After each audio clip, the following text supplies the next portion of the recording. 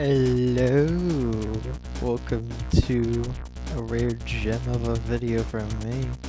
Today we're gonna show off what just got revealed on the Nintendo eShop. Maybe accidentally, maybe purposefully, I don't know. Hasn't been shown anywhere else or put in a trailer. It was just there on the eShop. So yeah, let's get right into it. This is the eShop store page for Hot Wheels Unleashed. Go to the Ultimate Stunt Edition to see all the add-on packs. You can see, there's some licensed cars.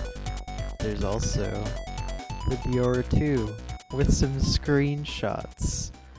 Like, look at this.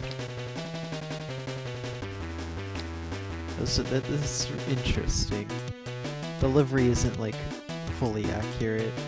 The model's based off the retool, the modern one, except it has the old surfboards.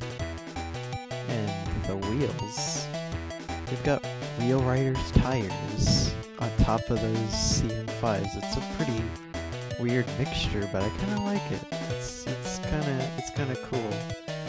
And there's some shots of it running around. You kind of see the livery. It's a little interesting.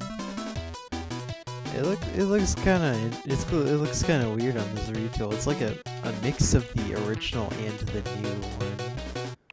I'm not sure how to feel about it, but just having this car in the game at all is really cool. Yeah, the screenshot, they're kind of wide.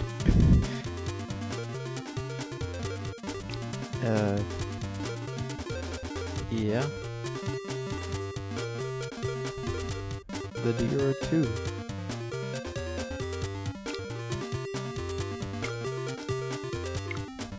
And if we scroll down more, there's actually BASSLINE listed.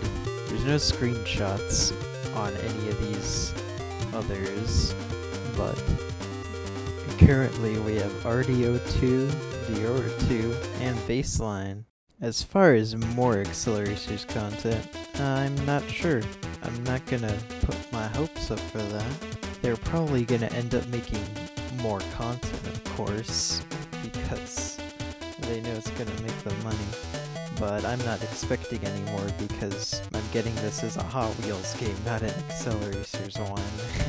And yeah, after that, I don't really have anything else to say for this video. So yeah, I don't really do stuff like this often. Maybe I should use this channel more. Yeah, that would suck.